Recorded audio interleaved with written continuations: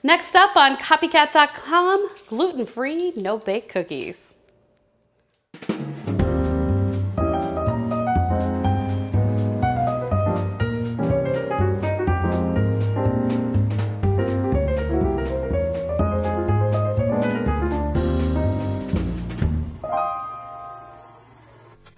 We're gonna make no-bake cookies. Now, I used to enjoy these as a child all the time. My mom made them, and I learned how to make them too. And you can make them with very few ingredients. So let's go ahead and get started. And you know what? They're also gluten-free. So how about that? We are gonna begin making these cookies by putting in 1 stick of butter.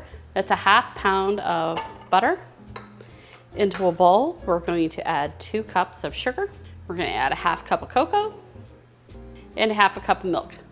And we're gonna cook these until it gets nice and bubbly. So our mixture has gotten nice and bubbly, and at this point we're gonna add 3 cups of quick oats. Those are the kind that cook almost instantly. We're gonna stir these in and we're gonna cook it for about a minute or so. I'm gonna turn off the heat now. And I'm gonna add about a teaspoon of vanilla.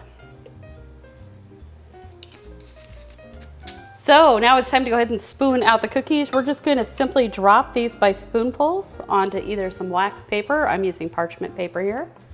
And we're gonna let these cool. Now the oatmeal will set these up really nice. Now these cookies don't look real pretty, but I promise they taste great.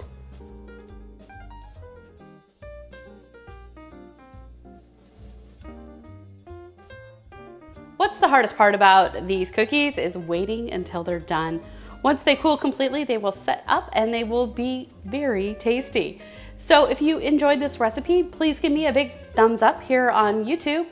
And don't forget to subscribe to this channel so you won't miss any of our great recipes. Thanks for watching.